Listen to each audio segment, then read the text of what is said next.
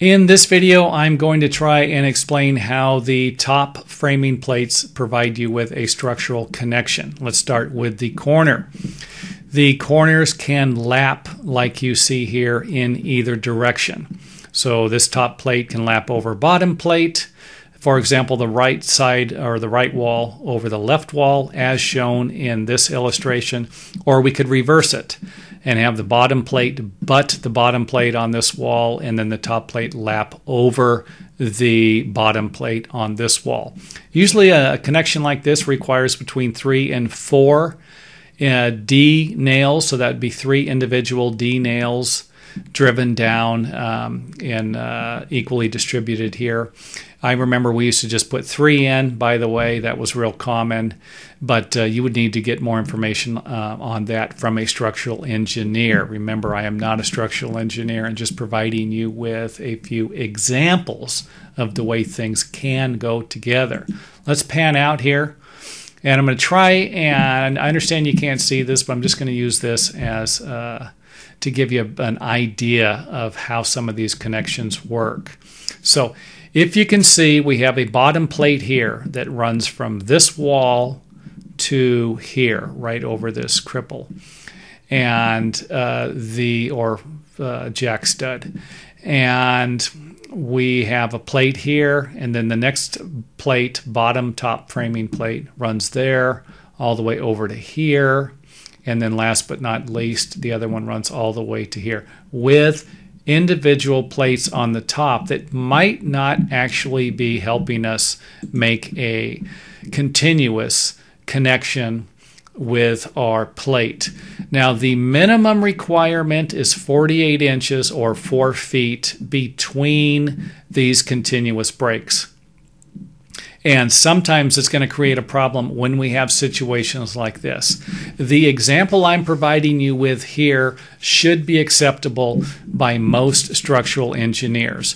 You are using, to make the connection, to connect the 2 plates here, you need a minimum of 4 feet from the break to the next break.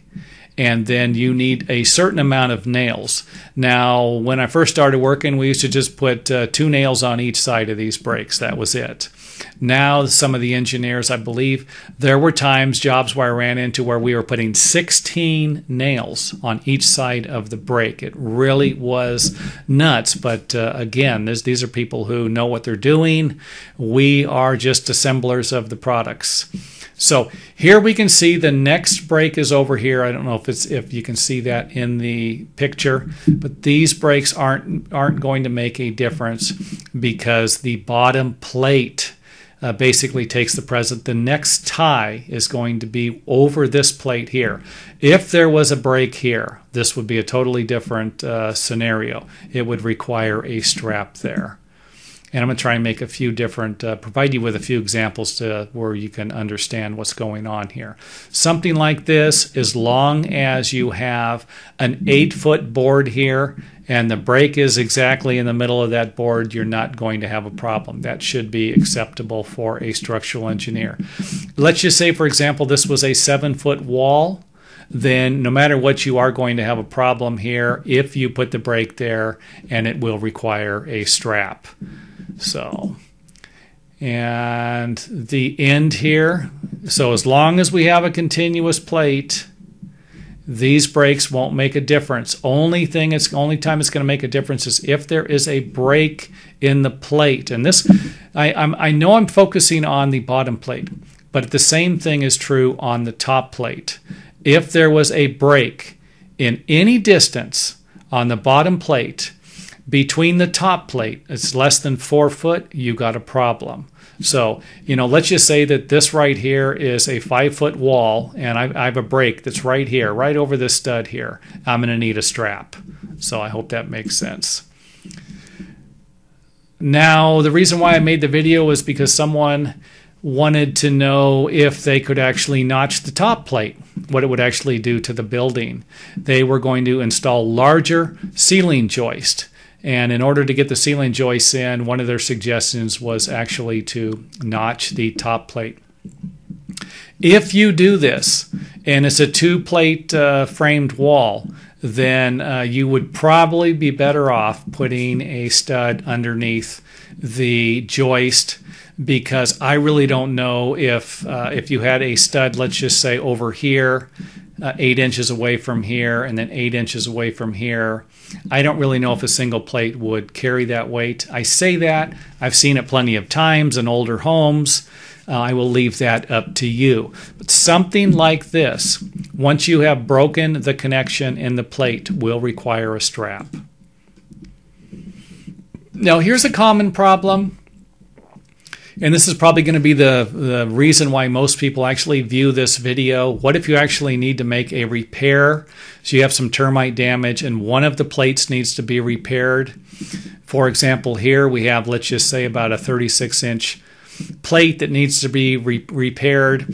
Well, the biggest problem with something like this, you cut the plate out, you replace it, is that you don't know where the other breaks are going to be on the side of the walls unless you remove more of the interior drywall plaster or you remove the exterior siding or stucco, whatever it is you have on the outside.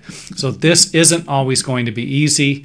I would suggest if you're doing these on your own, just make sure that you put a strap on there to as one of those just in cases. Let's see if I can provide you with a better idea of what would need to be done. You have your brakes and then you have your straps. These straps will actually center on the brakes. This is a common construction practice. Here you can see the brake and the center of the strap. And some straps actually have a little point, a little mark that shows the center to help you line them up also. I just drew in some straps. Let's just say these are 10 inches, 12 inches long. The most building building engineers require a 4-foot long strap. Usually require, if it's a Simpson product, usually requires an MST 48. This thing is a monster. Let's go ahead and take a look at what this strap would actually look like. It is huge. Now here, I off-centered the strap. The center of the strap would be here.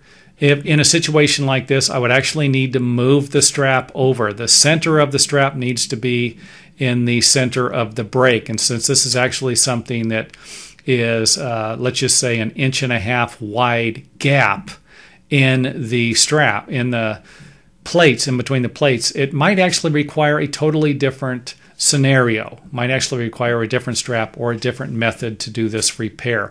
So to do this type of repair with an MST 48, you would actually need to move it over, which means you would have to somehow bend this thick strap. I think this strap is almost 1/4 inch thick. It's at least 1/8 inch thick. And it's heavy duty metal. It's hard to bend. I don't even know if you could bend it around the corner like that. I shouldn't say that. They got to have a machine that would do it.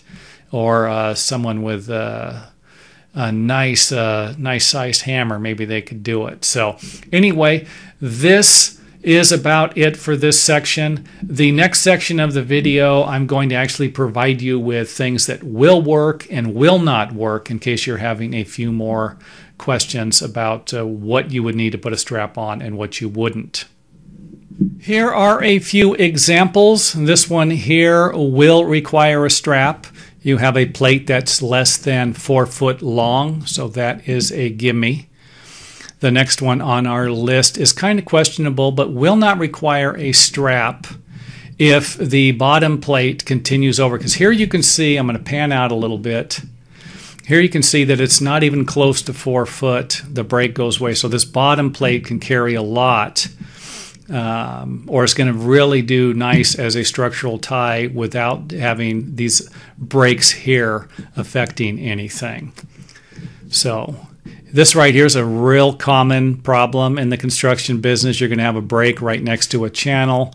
If this break is within 4 feet of this break, you could require a strap. And I want to go into a few more details about that here in a second. Some of these are questionable. This would not require a strap. You have a break, and then, of course, 4 feet away on each side, plenty of room. Let's go ahead and turn the corner here. Brake here at the top. Yes, this would definitely require a strap. All you would need to do to fix this is make sure that this is at least 4 feet long. Next step, we have a brake here. And again, as long as this plate is continuous, is not near this within 48 inches, this isn't going to be a problem. Now here's where something might be questionable. You have a brake here, and it's let's just say it's 5 feet away from this. You got plenty of room here, but you have a brake in the plate here. Would something like this require a strap? And I don't think it would, but it actually could be questionable.